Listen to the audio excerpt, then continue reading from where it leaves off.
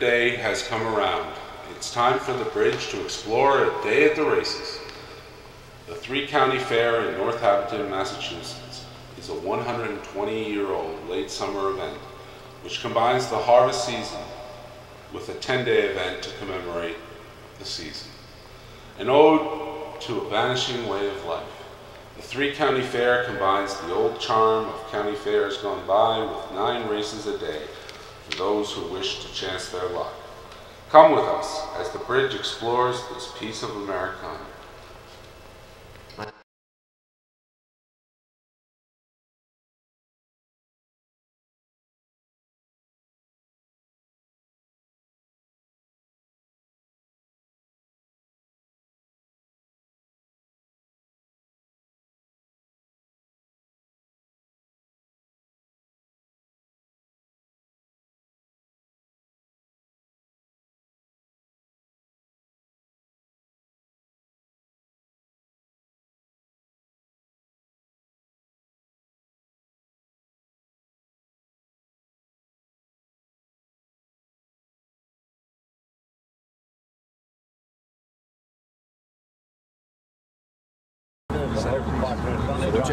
Victor. How long have you been working as a guard here? 14 years. 14 years. How do you like it? I love it. I've been at this gate for 14 years. I've seen you here for a long time. Seen any funny stories? Oh, you hear a lot of them. Okay. Like to tell me one, or? Well, you know, I saw when a horse got loose, the guy wanted me to run after it. I said, what are you, crazy? Yeah. You know, they have a lot here. You know, you can, in 14 years, you can see a lot of everything. See a lot of everything. What's your name? Okay, thanks. And you run this part of the exhibit, or is it everything? No, just in the barn here. The fairgrounds owns most of the antiques. The only thing I change is I bring in different tractors every single year. The farmers sort of like to show their worth here. So, every year I get probably at least 4 or 5 different ones. So everybody comes in here, they're looking to see what's here next year. At one time, we had all antique tractors. And then I come to realize a lot of people that are younger than I am are asking what an antique is. So you can't really explain what an antique is until you put a new one right alongside it. So we've been putting a new one in and show how user-friendly the new one is compared to the old one, which was one step better than the horse. Yeah, with the crank and everything else. Yeah. How many years have you been doing this? About 7 years. But I grew up on a dairy farm. And, around this area, or? Yeah. We so you know a lot of the farmers around here, or? Oh, I know them because we interact together. And I've been here for 50 years, so I went to school with a lot of them. And then you kind of invite them to come down, or they get in touch with you, so it's kind of like an informal word-of-mouth thing? Basically, like it's an informal word-of-mouth now. Like everybody here, they called me. I didn't have to go looking for anybody, but we started doing this about 7 years ago as far as putting the tractors in here, because they used to just open it up before my sister and I did it, and all it was a lot of antiques. So, like people said, well, how do you know this is an antique until you put it against, you know, something that's new. The new stuff, right? These exhibits are really popular. People really find that interesting. Yeah. Like antiques. People who come from an agricultural background. We have a wooden hay rake right over there against the wall. I could never figure out how that worked. It's horse-drawn down there with the wooden spikes. The one right down there. Yeah, with the wooden spikes. Well, I could never figure out how that worked. And a gentleman come in here all dressed up in a suit, a businessman. He says, I grew up watching my grandfather use one of them. I'll be darned. I said, gee, I can't figure out how it works. So he comes back the next day, and he comes back with a picture of his grandfather. Oh, and it was pulled along by the horse on the and skid. It's pulled by the horse, and when you get enough hay, it's got a trip lever, and it tips forward. You bring it over the hay, back the horse up, and it recocks. I'll be darned. It works. It was the prelude to that. Wow, that's something. So my sister's very creative, so she took the grandson's gator, which she drives around the farm. That's terrific. Brought that over here. You guys are talking about antiques. I've been coming to this fair for more than 50 years. Now I own horses. We do a little bit here. How old are you now? What? 69. I was going to say, you don't look 69. I was going to say you're in your early 60s. Bruce, last name is Dabson. How long have you been in this business for, Bruce? Since 1958. How'd you get into the game? My brother and I thought we knew everything back then. We were young kids, and the minute we did it, we got bit by it. You from around this area? You grew up here? Yeah, the Lee, Lennox, Stockbridge area. Yeah. And so you've been doing this 58 a lot. Any changes, or it seems like this track keeps perennially going on the same way? Well, fortunately this year there's plenty of horses here. There's over 300 plus ship-ins, so this would be a good meet. But the other two fairs have gone by the wayside, so this is it. So have you always owned horses, or did you get in ever since 58? 58. Wow. Lost a lot of money and made a lot of money. Yeah. It's more than just doing it for the money, though, right? Oh, it's a sport. You know, you love it. The fairs here get a little tempting to shoot somebody once in a while. Right. Because everything's not always above board. Yeah, it's a great sport. I've raced all over the country. There aren't many tracks I haven't raced at. Say your name? Jay Farrar. And what are you doing here? Doing the simulcasting for the fair, for the racing. And what does that entail? We take their video signal that is produced by Post Time Productions, and we put it up on the bird, and they have about 20 outlets that take it down. We send them decoders and receivers, you know, just like for your... And it goes out all over the... And it goes all, well, it goes all over North America, really. Southern Canada and the lower 48. Really? But they have a little fair like this. I think we have 20 outlets for them. Now, what do you get? Hired by the different fairs or racetracks to do this, or? Yes, yes. What are some other tracks you've done? I've worked in the past for Keeneland, which is down in Kentucky. Sure, I know it is. Delta Downs in Louisiana. I currently do this fair, some Maine harness tracks, some Maine fairs, plus Raynham Taunton Greyhound Park and Newport High Life. And you're up here for the whole meet? I'm here for the 10 days. There's 10 cards of racing. Great. What's your name? Howard Lance. And you're a jockey here? Or? Yes, sir. How long have you been racing? 27 years. And what brings you to Northamptons? I have a lot of fun here. It's a relaxed racing style. You can you know, just enjoy it. It's fun. How do you find the racing conditions? Kind of fun being at a county fair? Yeah, they do a very good job. Yeah, you ran a second with Storm Arrange with me last year. Yes, sir. Yes, sir, I did. Thank you very much. Unfortunately, I was not here. I would have made a little. I know that. Little contribution to you. Yes, sir. So you going to be at the whole meet? Yes, sir. You've been leading rider here how many times? About 4 or 5? I don't think I've ever been leading rider here. I've always been right close to it. I thought you beat out Bubba one year. That's possible. I really don't remember. I don't believe I ever got a trophy from out of here. Okay. Well, let's change that this year then. That would be wonderful. I've always been in the stands. I've always done very well. I've always held my own. I have no complaints. What are you riding at right now? Weight-wise? Yeah. I'll be tacking 118 this week. 118? Yes, very good. Well, you're lean and mean. A race riding machine. I was heavy last meet, and I made a promise that I wouldn't be that this week. I'm sure you'll give Ivan Ortiz a run for his money. Well, I'm certainly going to try and give them all one. Terrific. Take care. Maybe you can tell my viewers how you wound up getting your mounts. They want to contact you, or do you? No, I just, I pretty much know a lot of these people from Boston, and they know me, and they pretty much come up to me and ask me, and it's kind of word of mouth then. Yes, exactly. Word of mouth, and plus they've seen me ride, and they like the way I ride these type of tracks. You have to be a kind of more of a rougher rider than you would on a mile track. Get on the pace. Yeah, well, you got to.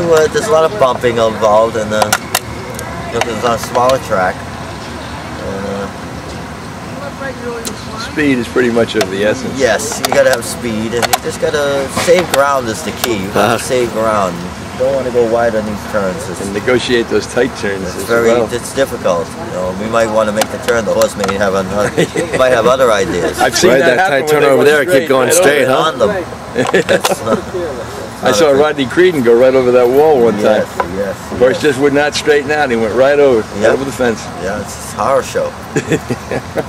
Okay, thanks. My pleasure. Thank you. Good to see you. I'm sure you'll be able to talk to him, and he's done some stuff. And you'd like to get some idea on the Parimutuel. Just wanted to say your name and just talk about, you know, what you do. Ed Buckley, I'm a mutual clerk here in Northampton. I've worked at the fairs for 20 plus years. How'd you get into it? Actually, I used to come down and bet quite a bit, and finally a guy said to me, a mutual clerk said, why don't you come down and get paid if you're going to be here every day? So I tried it and I liked it. I worked here and Marshfield Fair, and Great Barrington Fair, and Berkshire Meet at Great Barrington back in the late 70s, early 80s. It's a lot of fun. You just wanted to tell my viewers what it entails being a pari-mutuel clerk. You have idiots that come up and try to pick the right horse. We won't mention any names. That's what we're talking about. They pick numbers, give me money, I give them tickets to, hopefully they have winners. Hi Eddie. It's not bad. It's a fun job, it's interesting. I like the race. Did you do anything for preparation? Like, do you just come? Just come. If you bet, you can do the job. But you have to be honest, because if you screw the customers or you screw the boss, you're dead. You know, I'll have customers try to come through the window if I short them for 20 cents.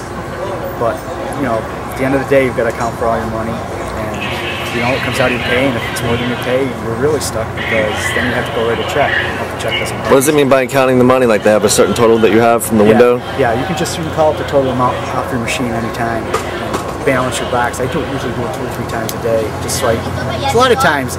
Will you have a supervisor combine? No, I've done a supervisor for this part of the line, so I do it for myself. You know, if Jeff comes over and gives me, and says, Eddie, you shorted me $20, or I gave you 20, or you gave me $20 too much, I can call through my box and I can say, it wasn't my mistake because my box is right, Jeff. It's always good because the customers learn to trust you. You know, Jeff will throw money in the window, not even think twice. Of course, his money's always right anyway. He'll throw money in. Well, I'm an experienced bettor, and I always bet to the even, almost always to the even amount, which most people do. But you never count your change by giving change because you know it's going to be right. Yeah. Because we've built up trust over the years, and you know, there's some guys that are just pains in the rear end, and you know.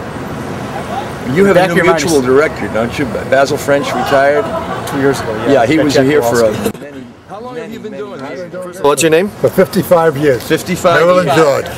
George Pritchett. Yeah, you've been here as long as I've been to the fairs. I remember coming here when the water was that high. Yeah, I remember when the program used to be in accordion folds, for crying out loud. Yeah, I don't know. What is it that you sell? Or get, the Maryland George, the tip sheet. Have a lot of winners, 7, 8 winners every day. We do. We have a lot of winners. Oh, I know. You know, I have a good following. They've been coming for years. I know. You turned up on television on CBS 60 Minutes too the other day. We enjoyed it immensely. This is being done for closed circuit cable television in Westchester County, New York, in Chappaqua, with the home of Hillary and Bill Clinton. Will it show all the way around Connecticut now? We are going to attempt to show it. We just did some footage over from the museum. We're going to do some more. We're going to incorporate one of my horses who's running another day or two from now. And we have a lot of people used to come from Connecticut. That's why I used to say they run this footage in Connecticut. They know I'm still here. I have a lot of customers coming. You have a large following? Yeah. Well, at the very least, hello, boss. Being so nice, we have to buy a card. Yeah. How much are those? 2. There you go, George.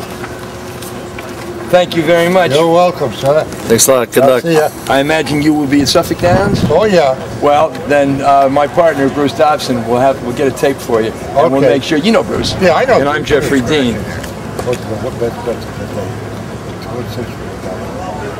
Good, 5th, 6th, 7th. Make a good parlay. Now it's 5 in the third race? Well, the basic part of how to figure who you're going to bet on in horse racing is looking at the past performances. These are the past performances for the first race of the 3-county fair. They go listed by post position order. Then there are the morning line odds. Those are the odds that the racing secretary assumes will be the starting point. Then you review through this horse here, the 21st of August of 3. He raced in Charlestown in West Virginia, a race of 4.5 furlongs. The winner of the race went 22 and a piece for the first quarter, 43 for the half, and closed out 54.9. It was a race for 3-year-old and upward fillies and mares, and the claiming price was $2,500. $2,500 is what an owner who has started a horse at the meeting may put in a check or a timestamp, And if that is the only one, the minute the gates open, the person who did the claiming owns this horse, but the previous owner will keep any purse that comes in. And it was a speed rating of 45 for this horse, and his post positions were from the 8 at the 7. He was 5th at the half, 9th at the top of the stretch, and he finished 9th, beaten 12 lengths, and dead last. The jockey was J.J. Vekes. He carried 118 pounds, and he had front wraps and Lasix, which is an anti-bleeding medication. He was 20-1, and these are the horses that ran in front of him. And you analyze all this information, and that's how you determine who you're going to wager on in each individual race. And they have win, which is obvious. Then there's place. If the horse bet the horse to place and he wins, you still get paid. Or show, that's third. And if you bet him for third, he comes second or first, you still win. If you bet just to win, he must, of course, win the race. Then there's exotic type betting, which are called exactas, which, as their name implies, you must get them in in exact order. For example, 1-2, if you bet that way, it must come in that way. They also offer quiniela betting, which means either way. So if you, on a quinella, if you bet $2 on 1-2 and it comes in 2-1, you still collect. Then they have other exotic bets known as the triple, which is self-explanatory. You must get all three in proper order. Most people box. By boxing these means if you, for a triple, for example, you want the 1, 2, 3, and you do a $2 box, that's $12. That's 6 individual bets, which cover any combination of the 1, the 2, or the 3 coming in any order. That's a box, and that's a win. And that basically is the way the wagering system goes. Oh, there's one other event that's called the Daily Double, which is really an old-time bet. It's not as popular as it used to be, but it's picking the winner of the first and the second race. For many, many years, before the advent of quinellas, exactas, and triples, the Daily Double was the only so-called exotic betting offered at any race meeting. Now it's a rather minor part of the betting, as the other, or the exotics as they're called, have taken over so much more of the public's affinity for getting a lot back for a small wager. And that basically is the betting and the form and everything else. How does the wagering at the track at the moment of the race affect the odds? And then the track takes what's called a vig, right? It's not a vig. It's very simply, this is called totalizator betting. The house, the track operators do not care who wins or loses. Basically, what they're doing is they're taking in the money into a central pool, and then they divide it by the number of starters, which gives them the odds. The association, or who's running the meeting, takes out approximately 18 to 20% of that, which covers the cost of purses, taxes, etc., one thing and another. And so the common denominator is a $2 bet. The tote board, when the race is over and the prices go up, it reflects the figures for what a $2 bet would be. And that's how totalizator betting works. So there's no thing regarding to the track's concern who wins or loses, because they make out regardless of what goes on. So this is a condition book covering the different types of races that will be run at the Northampton Fair in their 10 days of racing. And in the condition book, I'll skip to Sunday, these are the type of races that will be run. For example, the first race on Sunday is a purse of $6,000 for Massachusetts bred fillies and mares, 3-year-old and up. 3-year-olds have 120 pounds, older 124.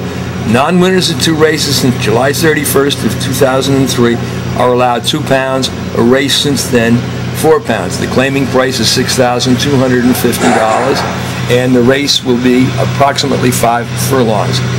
Now, when the owners get the condition books, when they prepare to come to the meeting, they look in the different races that they're going to write for that day, and see if they have a horse in their stable that fits this condition. If it does, they enter him.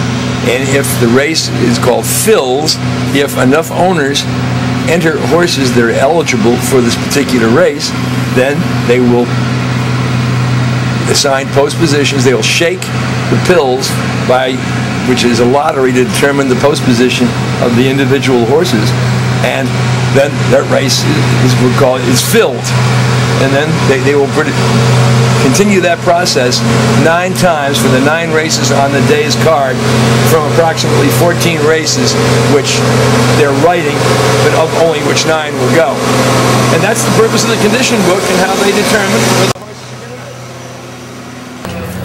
You'll note that from the condition book that virtually every race is a claiming race, which basically means that if you enter a horse in the race, someone else who is eligible to claim, that is an owner who has started a horse at the meeting, currently running, he decides he wants your horse. He issues a certified check to the racing secretary for the amount of the claiming price of the race. And when the minute the race goes off, the gates open, he owns that horse, assuming he's the only claimant. And at the end of the race, his groom will take the horse to his stable. The previous owner will receive any purse monies that the horse ran for. Now this can be a two-edged sword. God forbid the horse can drop dead on the racetrack and the man who did the claiming owns the horse and has to get rid of it. That has happened. Now you also have a case where a horse can be very popular at the claiming shed, and maybe 3 or 4 owners who have, and trainers can claim. At that point, here at Northampton, they have what they call a shake-off. They'll put 4 pills in, assuming there's 4 claimers, and they'll shake out, and the winner. Yeah, this is the claims. I want to show this thing. This is the hardest part. Come the paramedics. I think they try to go out. This is a unique race tomorrow. It's a family sport. I said it's triple. Right there.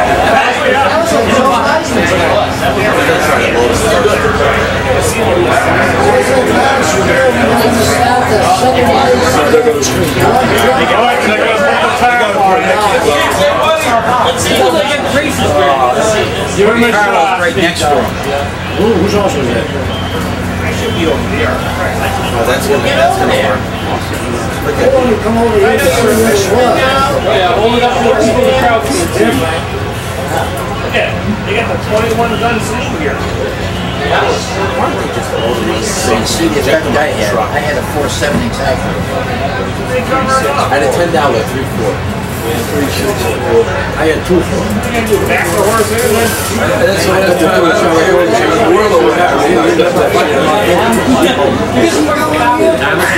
I will let it off. He is absolutely no good. After making that statement, the next race and pay $90. It's a needle. Hey, was that guy's horse? Or no? Do you think? No. I've never heard of this guy. I wonder if Nancy got hurt. Hey, that's what happens when first time Joe Sierra. See when the 2? He got chicken shit out of that turn. They should eliminate the 5. I don't know why they don't just keep it 6.5 and go a mile in the distance for the other one. Because the 6.5 is so. There she is. She got the needle. There it is. That's the needle. That's your warp. That first turns a killer. People are killers. First thing you should do is borrow this fucking thing. Put the needle in.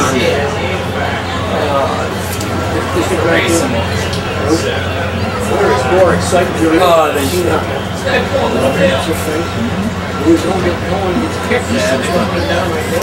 How much time we got to that race? There goes.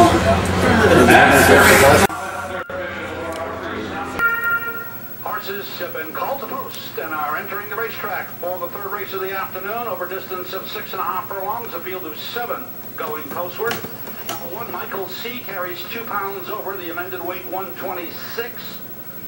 The number 7 horse, Nunya Yobinas, ridden by Juan Rojina. And Nunya Yobinas, 6 pounds over, will pack 124. The 8 horse in the race, Wide Receiver, 4 pounds over, the amended impost 122. Post time at about 3 minutes for the third.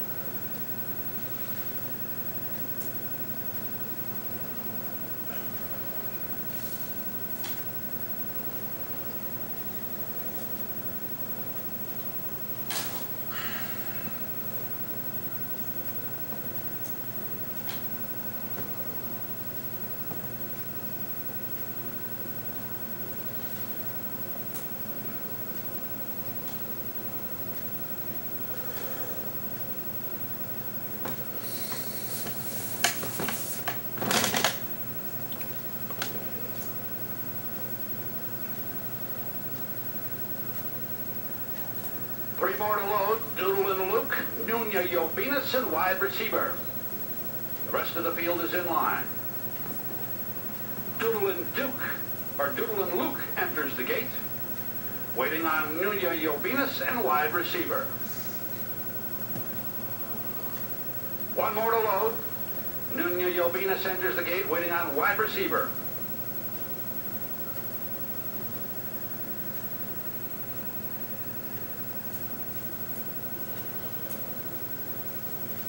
Wide Receiver moves in, the flag is up, they're in line, it is post time.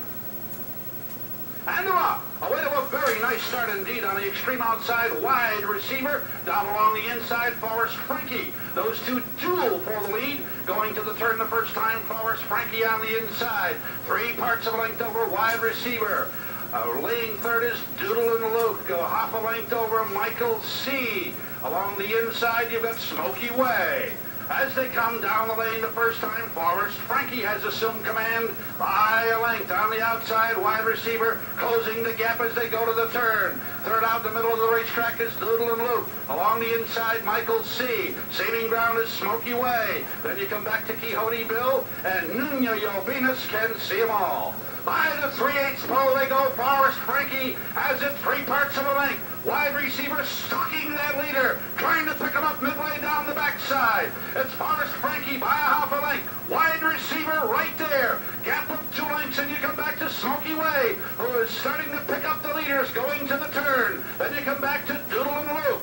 Midway through the turn, Forrest Frankie opens it up to a length and a half. Wide Receiver right there second. Smoky Way is third. They come to the 16th pole. Forrest Frankie in front by 2 over Wide Receiver. Smoky Way is third. Forrest Frankie wins it. I believe Wide Receiver was second and Smoky Way was third.